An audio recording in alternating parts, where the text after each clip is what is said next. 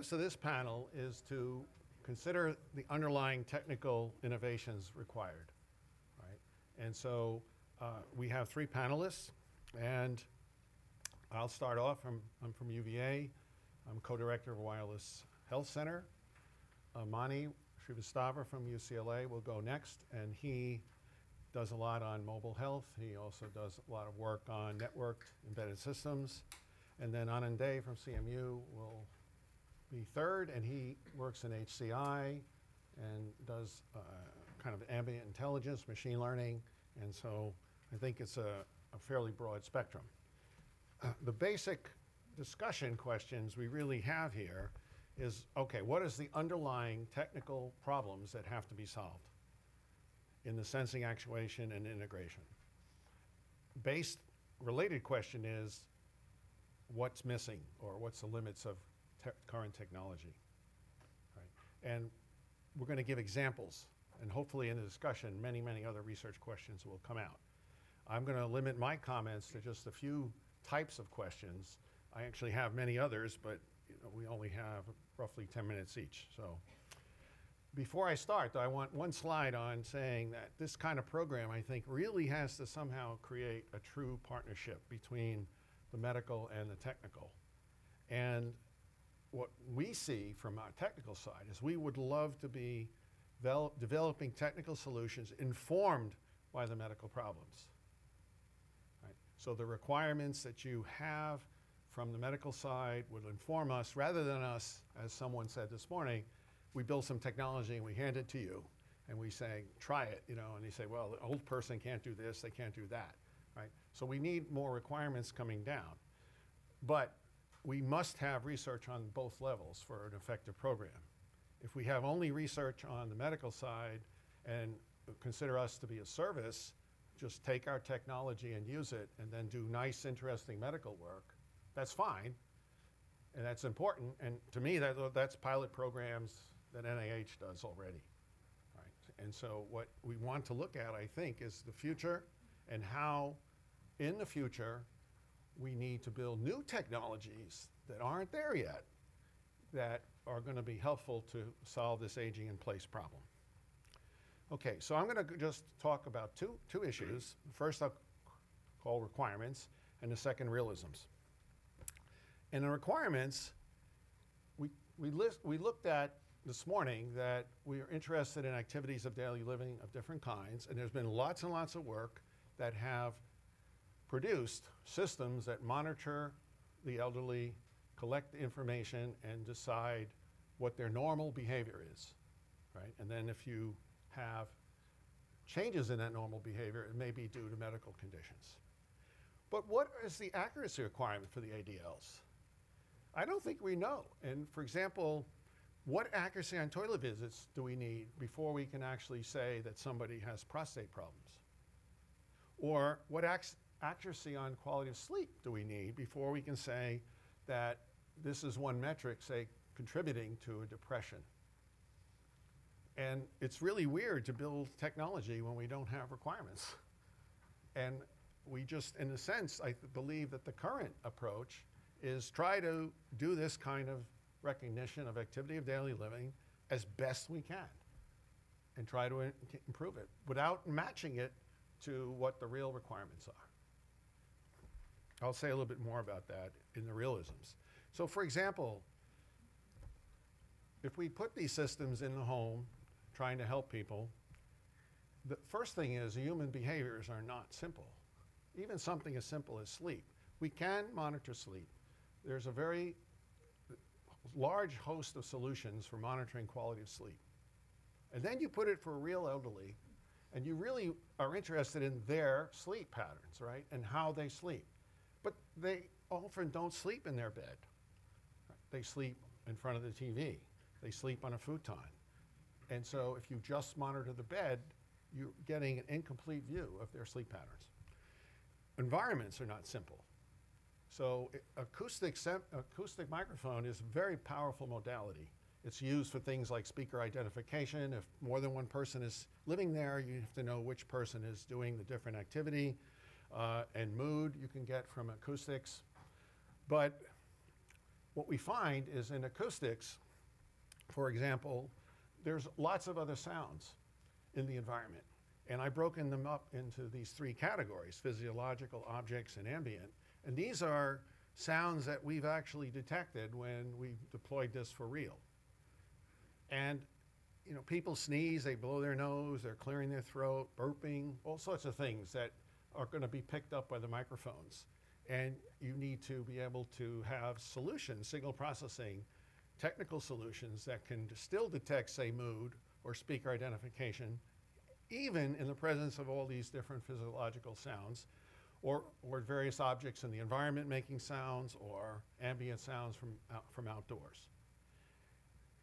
And what we find is that today, many, many current solutions exist, but they kind of only work when either the human model or the environment's assumed to be very constrained.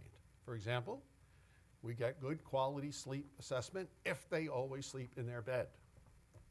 We get good quality mood detection if they're always right next to the microphone when they're speaking, and there's no reverberation. But those are not real things, so we need to understand realisms. A little bit more about realisms for activity recognition. And first step is we do need, I believe, higher accuracy. Second, most people are complex, so they do multiple activities at the same time. Many of the machine learning approaches do not address that. They assume a person is doing a single activity, and they're accurate on a single activity, but that's not always true. Activities can go across rooms. A lot of solutions assume that the activity is happening in one room because that's where the sensors are, and they don't extrapolate that to across rooms. There could be missing data. There could be more than one person living in the home. So the activity, you better figure out who's doing the activity. So there are a lot of realities like that. And generally, the main point here is that normal behavior is very complex. Someone brought something up like this morning too, about human behavior's complex.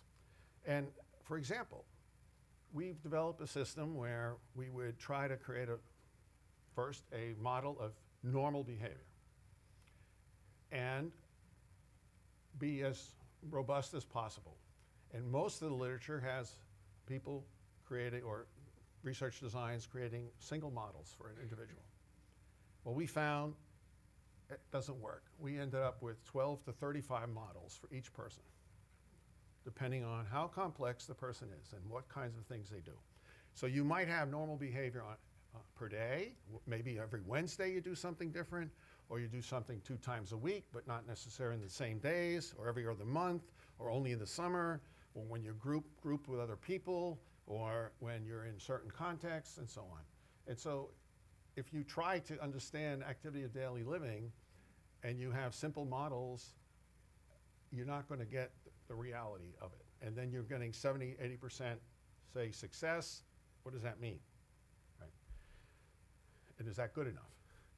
And related to this is, once you say you think you know what normal is, then you're monitoring for abnormal. And normally what we find is people use standard statistical techniques of, if the behavior deviates by 1 or 2 standard deviations, we'll raise some kind of either notice or an alarm. But this produces way too many false alarms in real environments. Okay, so what we're proposing is you need something like semantic anomaly detection that takes into account that, hey, maybe sometimes the reason you're getting an anomaly is the sensors are not working. And there's nothing to do with the person not working or not doing what they normally have. Or we need to combine point, context, and collective anomalies. And most systems use one of those, not all of them. And then you add semantics on top of that to account for the fact that maybe this elderly person is watching their children's dog for the weekend, and they're running around. The dog's running around, and all the motion sensors are firing. The person hasn't gone crazy. It's a dog running around. Okay. And so, so I want to end there. I didn't put this on a slide, but I want to bring up one more really important research question. And that is, if we put these systems in a home, what's going to be in the home? Not just the medical system. There's going to be a sensor network for entertainment. There's going to be one for energy savings. There's one going to be maybe another one for security. And how are these systems interacting with each other and causing each other problems? And if the medical system is trying to intervene to, say, improve a depression problem by turning on lights and opening the window, and the energy system is turning off the lights and closing the window, and the windows are going like this, and the lights are going like this is going to be a serious problem. So we can't act in isolation. These medical systems won't exist in isolation, and that incurs everything from the wireless interference all the way up to the semantics. Okay, so I'm going to stop there.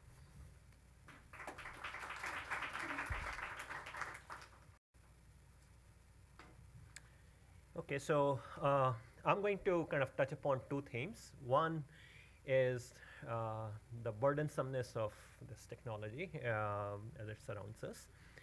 And some of it is related by kind of a lot of experience deploying things myself, and just generally the state of the technology. So one thing is they are really a pain to deploy. I'm sure most of you would agree with this. Since I found it amazing how relatively easy it has become to pair sensors with my phones, but home environments are incredibly messy.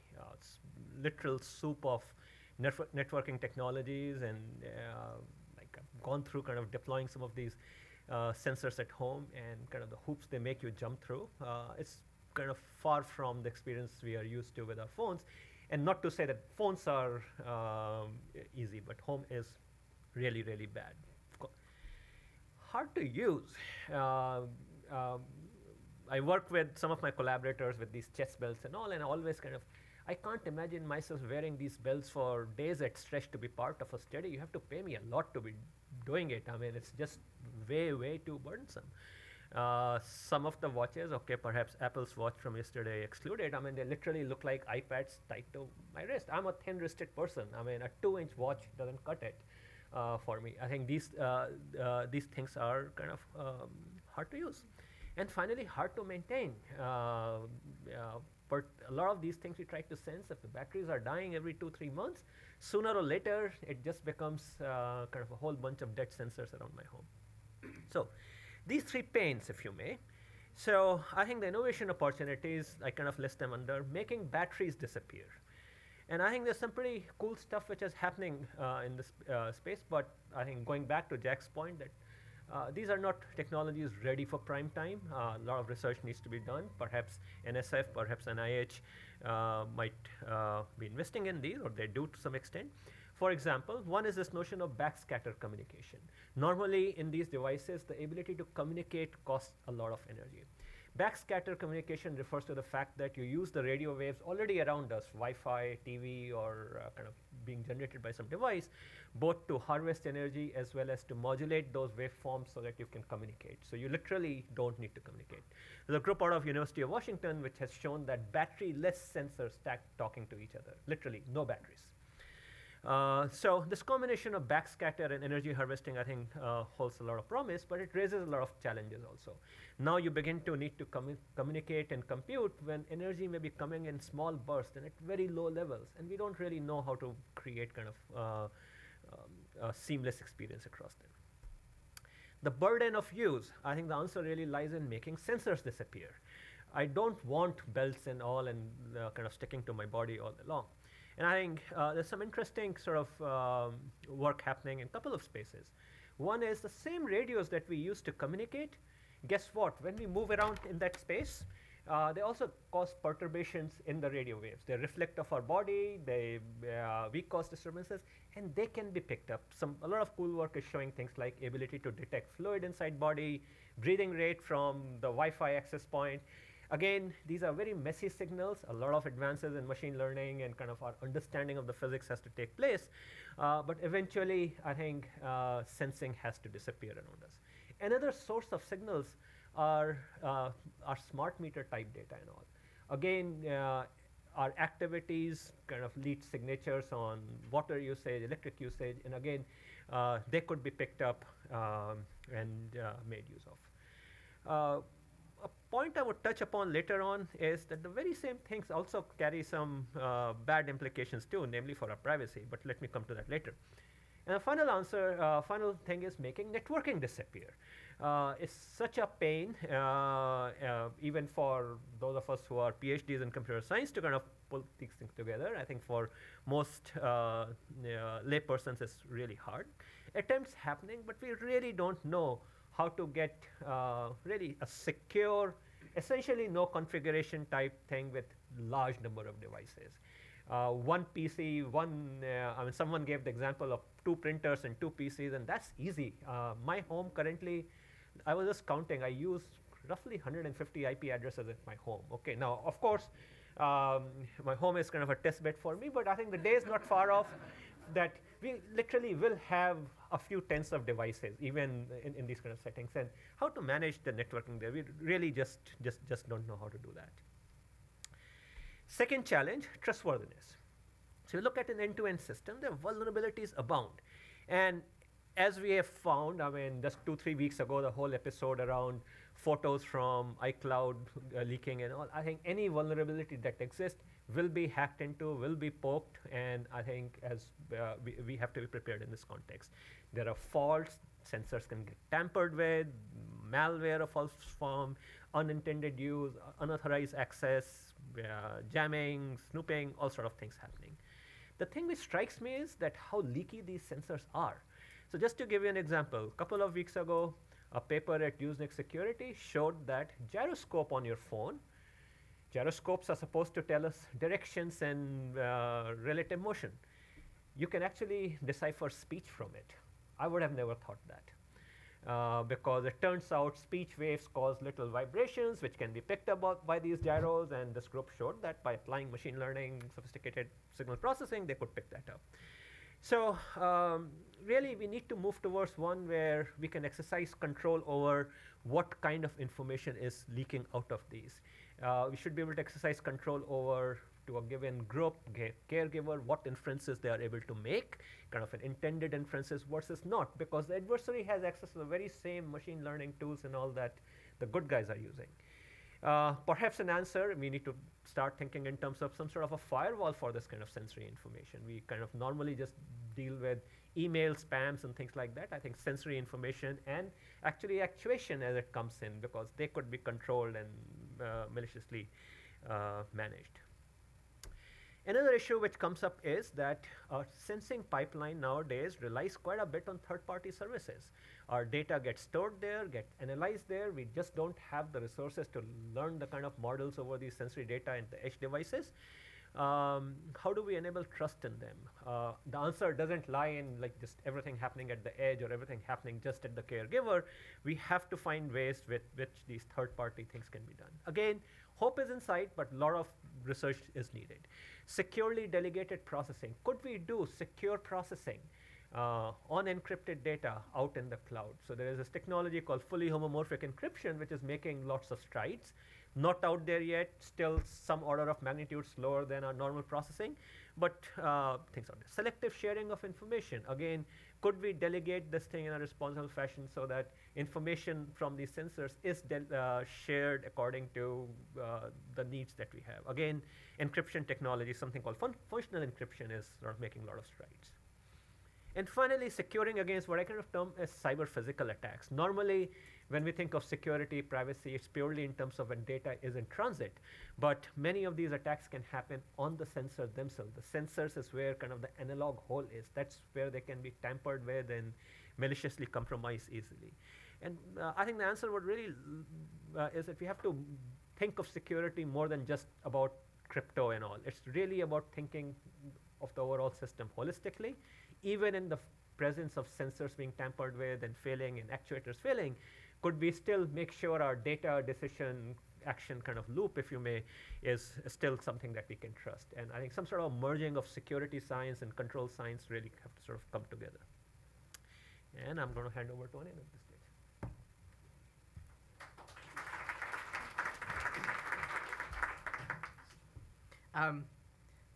So I am the director of the Human Computer Interaction Institute at Carnegie Mellon, and I'm going to take a slightly less technical view at at research problems for aging in place, but ones that are impactful or meaningful from a human-computer interaction standpoint. So the first one is that, Mani talked about a few different systems in research where we can collect vast amounts of data from individuals. And on the screen here, you can see a tremendous number of consumer electronic devices. Most of these are under $100, where you can collect a lot of data about people's individual health behaviors, whether it's their weight or their physical activity. Actually, most of these on here are physical activity. But one of the biggest problems is that they give us lots of data. So we can collect data pretty well. We might even be able to interpret it as lay people. But the tools that we have don't really support our ability to make sense of that data, and certainly they don't help us actually turn that information into knowledge where we can make decisions based on it. So most of the tools of what we get when we use these kinds of systems are interfaces that are essentially pretty graphs, right? I'm sure we have them. Most of you have them on your phone. You have them on saved web pages for the device that you use. But at best, for most of these systems, what you get is a playback of what your last day looked like or what your last week looked like. And that's all raw data. There's no contextual information associated with this. There's no ability, or really limited ability within these systems and tools to support this kind of sense making I think is necessary for this information to be useful. So one of the issues here is that data is very much a proxy.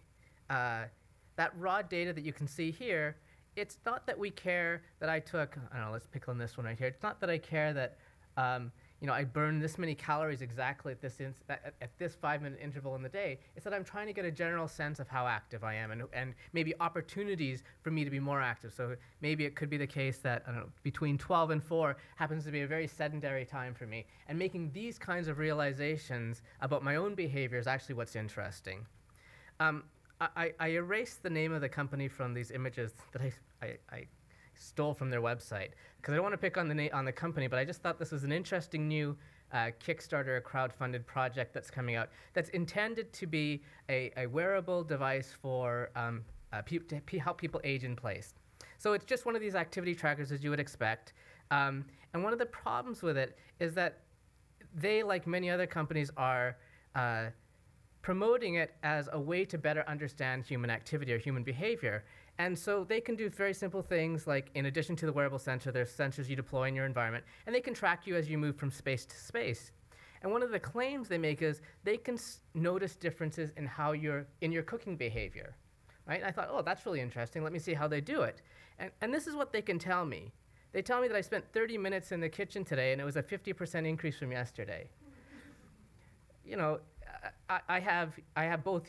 I live in a multi-generation home. I have my parents living with me, and I have my kids living with me. And depending on the day, depending on whether the kids have something the next day or my parents have something the next day, the amount of time I spend in the kitchen on any given day is not an indication of how many meals anyone's eaten that day. So understanding that the raw data that we can get from these generalizable sensors, is really great, and it's a great starting point, and the fact that you can buy them for $100 is fantastic, but they're not really getting at what we want. So I think there's some really interesting issues that need to be dealt with in terms of the interfaces that allow us to make these kinds of sense making, or to support this kind of sense making. So I don't want the users of these systems, I don't want the people that we're trying to support to be data consumers. They really should be in control of getting access to that data, potentially generating hypotheses, being able to test those hypotheses, and having tools that actually are personalized to them as individuals, but help them make decisions. Because the current generation of tools certainly don't help with that. As well, in addition to, so I guess I already said that, but being able to consume the information and take action. So just as an interface that may be heading in the right direction, and I'm not arguing that this is the kind of interface we should be developing, but this is a screenshot of Google Finance from a couple of years back, and here you have this typical kind of graphs, but at least it's annotated. When you see jumps in the data or huge decreases in the data, you start to have contextual information that allows you to make sense of it. So you're able to, many people are able to use this site in order to make decisions. And again, I'm not arguing that this is the kind of interface we should be building, but the spirit behind it I think is really important. Another thing we need to be looking at is, so it's a completely separate opportunity, are interfaces that are trustworthy. And again, Mani referred to this a little bit, but as we build better algorithms as systems and systems researcher and computer scientists, as either the problems we apply our algorithms to or the algorithms we build increase in complexity, it's going to be harder for our end users to develop trust in those systems. It used to be the case with that, we never trusted our spam filters when it came to email, and then over time they got so good that we didn't worry about it. We're nowhere near that at a stage in terms of in recognizing activities of daily living. So we need systems that can help individuals not form an accurate picture of what's going on behind the scenes, but as somebody else mentioned this morning, help people enforce a reasonable mental model about how these systems work, so that they don't have questions about what's going on and they don't think there's just magic behind the scenes, or even have to rely on somebody else. Caregivers are already, we've all talked about this before, but caregivers are already so overburdened. The last thing they want to be is IT support in addition to everything else they have to do. So we need these systems to be more intelligible, be able to explain some of their own behavior in a way that people can understand. They have to be reputable from this perspective of, I'm going to trust it because it's coming from a set of sources. My doctor recommended it, or my clinician, or my friend, my social network recommended it. And they need to be predictable. So that, again, back to the mental model. So you can either describe how the system works, you can use it to make predictions, or when you see behavior that's occurred, you can explain away that behavior. And those three things are really critical for forming mental models of these systems. A third opportunity that we have is to make interfaces that are aware of our intentions. So we've mostly been talking about sensing, but one of the mandates for this panel was on actuation. This is not the interface that the aging population, in my life at least, is comfortable with. Not at all. My dad refuses to have a mobile phone at all, and my mom still has a flip phone because she doesn't feel like she's capable of using a smartphone. But for practical purposes, this is the interface that they're most comfortable with. In some homes it gets worse because you have many of these. But I think, even though these are consumer electronic devices, I think there's some things that we can think about in terms of research. So what should that interface to control the environment? So we talked about human-robot interaction this morning. What is the way that we should be interacting with these humanoid or less humanoid systems? Should they be via speech? I certainly don't think they're going to be gestural. But those are the kinds of things we're trying to investigate in research. This is another consumer electronics product. It's a Harmony. It's a Logitech Harmony remote control. Harmony is famous for making really expensive remote controls. Like, they cost about $1,000 each. And yeah, nobody would ever want. Well, not nobody. Clearly, they sell these, but. The thing I like about this interface is it's much more responsive to activities. So it's not, I want to connect my TV to my DVD player and have my kids play video games in the next room. It's, I want to watch TV. I want to watch a DVD. I want to listen to the radio. I want to play a game. The level of intention, or the fact that these interfaces are goal-directed as opposed to plan or specification directed, is really critical. And I think we need to think about, how do we design interfaces that can be more responsive to our intentions and our goals. I think this is the last one I have. I think we also need to, there's some opportunities in moving from detection to prediction. I think our algorithms that we've come up with in our systems building and our machine learning are really good at detecting, although they could be better, detecting activities of daily living. But I think there's a lot of advantage in looking at prediction. In particular, again, taking something from my own life, my mother fell recently and broke her hip. And I didn't need a system to tell me that she fell down. It was very clear from the screaming that she had fallen down and that she needed help. What I really needed was the system that would predict or tell me that the likelihood of her having a serious fall was increasing, and that she needs to move to some kind of assistive technology. So I really think we have the computational capacity, and our algorithms are getting so big that we can start to move away from detecting what's happening in the present sense to looking at likelihood of risk and how that's changing. Skip that. All right, so I promise this is going to be very close to the end. I think we also have this value proposition that's really changing. To go back to what Jack said, we try and develop a baseline of what individuals are like so that we can build anomaly detectors. But the problem is oftentimes what's normal is when somebody's a lot younger. And so for many of the systems I'd like to build, I'd actually like to put them in the hands of people that are in their 30s and 40s and have them live with the technology and collect information about them over time, so that when something happens when they're in their 50s, 60s, 70s, or 80s, we actually know maybe what were precursors of that, and certainly how the models of their behavior were changing over time. So where Jack referred to having to create 12 to 30 models for an individual at any given time, given the variety, the variations in their kinds of behaviors, we also need to think about how these models change over time pretty dramatically. And I will end there.